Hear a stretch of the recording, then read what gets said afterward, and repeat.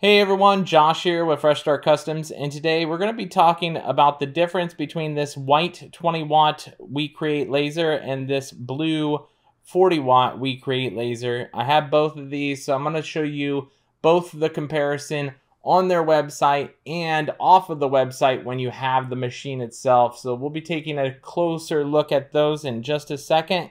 On the site itself, they do have a highlights at a glance option here. You can see all of the basic functions that come with both units, except for 40 watt versus 20 watt laser head here.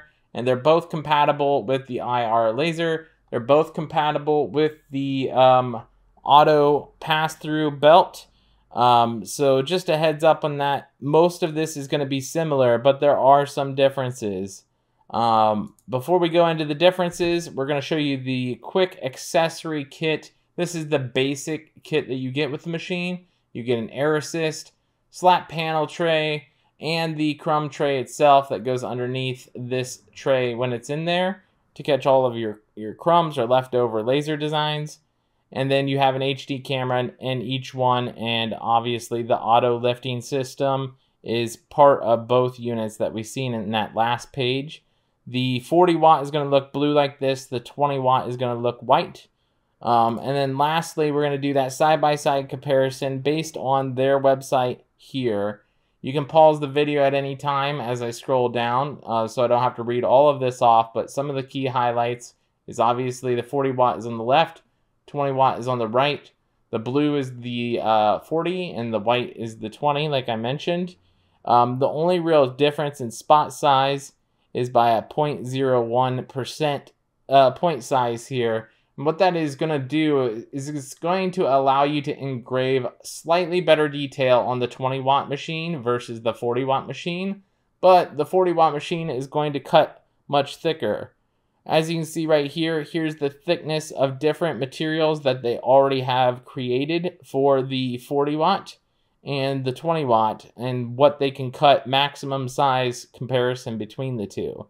So take a screenshot or pause the video and check that out if you're interested. Same thing with cutting speeds. The 40 watt's going to be faster, obviously, because it's got more power. And then that's going to come at a cost. You'll see that here in just a second. And then you also have the cutting speeds here of the 20 watt.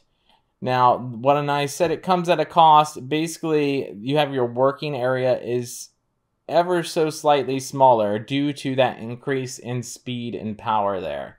So it's not really that big of a deal.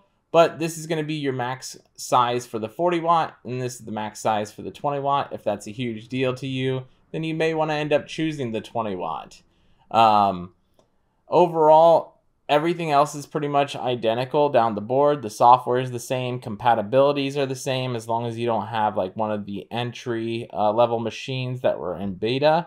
Everything should be compatible. If you have one of those entry-level machines that are in beta prior to watching this video, your conveyor belt and 2 watt infrared may not be compatible, so just a heads up on that. Now with that out of the way, we're going to jump into their software here and show you what's different off of the website once you get your machine. So this is a fresh download of the software, so you can see it brand new and fresh. This is the default settings are all set for a 20 watt laser here. So all of these settings are preset and made for a 20 watt. So you can select like cherry wood, choose this, hit confirm, and then you would be able to engrave whatever you want using that default setting for a 20 watt laser. Where a lot of people are getting confused is when they get their 40 watt, they're looking for these different thicknesses. And they may have changed it since I last checked, but whenever you would open it, it would only say like 6 millimeters, and that was the default setting because they only tested with thicker materials, and those were all the presets that they had in here right off the bat. But we'll check that here in just a moment, but just a heads up on it, that's going to be the difference that you're not expecting is the 40 watt hasn't been out as long, so it doesn't have all of these different materials preset for preset settings yet, but they are working on it. They've assured me that they will be adding more prior to me making this video, and they wanted me to let you know that as well. So hopefully that will be coming out in a future update here. If I can get that to show up here on this computer, I'll show it to you. Otherwise, hopefully you can just take my word for it. It'll say like 6 millimeters, and you'll have a lot less options to select from. And that's where people were getting confused or upset when they first got their machine, because they have to do some of that testing themselves. So if you're going to get a 40 watt and the latest brand new thing that hasn't had an custom settings made already, just be patient. They are on the way, or be willing to test your own settings. If you haven't seen the video on how to create this grid pattern here, you can simply just use any material that you have, create your own grid pattern, and then you can add it here, or you can just have it laying next to your machine, and you can select your own settings based on that grid pattern. So check that video out. Super important to do on any type of material, and you're going to run into it sooner or later.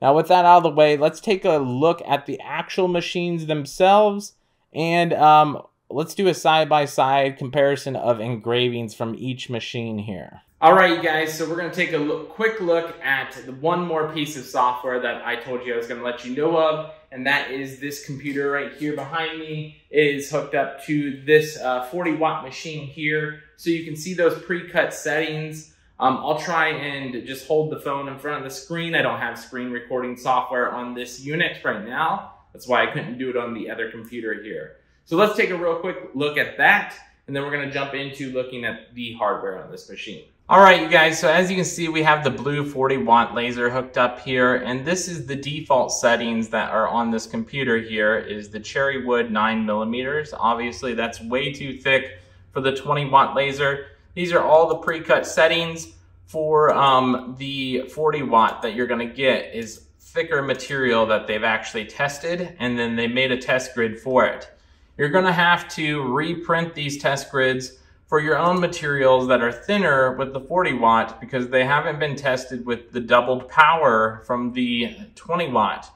So just a heads up on that. Let's jump over to the next segment and show you guys the hardware. All right, guys, so now that we checked out all the software on both machines, we're now going to talk about the hardware. We've already kind of talked about it in the comparison chart. They're both basically the exact same internally. As far as hardware goes, they're both going to have the lift feature, the autofocus. They're both compatible with the belt pass-through. As you can see, this is fully assembled here with the belt pass-through. They both are going to have these little slat panel tray options here that look like this. And then they're both going to come with like an air assist as well. Now, with that said, I can only base this off of my 20 watt machine, which was a beta machine that came out before actual launch, to this. And they did make significant improvements to hardware, in my opinion, internally, such as wire management. The wire management in this is impeccable compared to my 20 watt.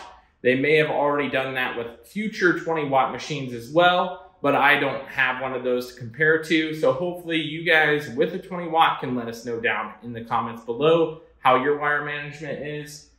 The other thing is there used to be an issue with cutting into the air assist hose that was inside here. There was a metal piece that was cutting into that hose. They actually took out about this much of the chunk of a metal piece in there, refabricated it. It looks a lot better. It doesn't have any cutting issues or rubbing issues now.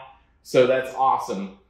That's pretty much it for it. If you have a 20 watt, you have a 40 watt, all the hardware is the same except for the diode laser itself. The 40 watt is going to definitely cut thicker, as you can see in the software. All the pre-cut settings are made for thicker materials, but they haven't tested those for the 40 watt for the thinner materials yet. So those pre-cut settings are going to be different because you have double the power. So they're going to have to do that. Those will be releasing in the future, I was told. So hopefully that'll be sooner than later. But you can always watch that video I told you about. That will show you guys how to make your own pre-cut grid system. I'll go ahead and try and do an engraving on both this machine and my other unit that is in a different location, and then do a side-by-side of what those engravings look like right here at the end, so you can see for yourself which one you want, but in my honest opinion, they both look about the same to me. But you can make your own opinion. If I was going to choose which unit that I would do, I would definitely choose the 40-watt unit.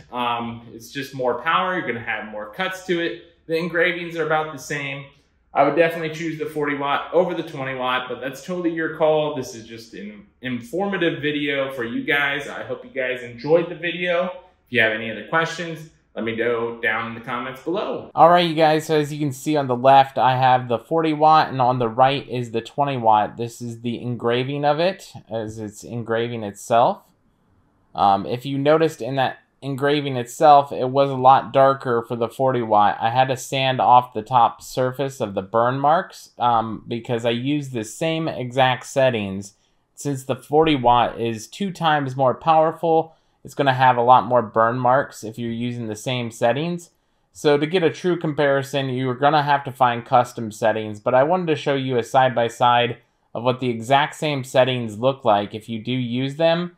And as you can tell, after it's cleaned up, the 40-watt actually looks better because it engraved a little bit deeper than the 20-watt here.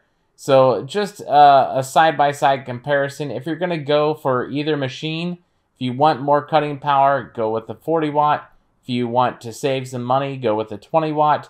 They both do a great job, but I wanted to show you guys a side-by-side comparison at the exact same speed, engraving, and cut. If you guys have any questions, leave a comment down below, and then I will answer anything that I can. Other than that, I hope you enjoyed the video, and we'll catch you guys in the next one.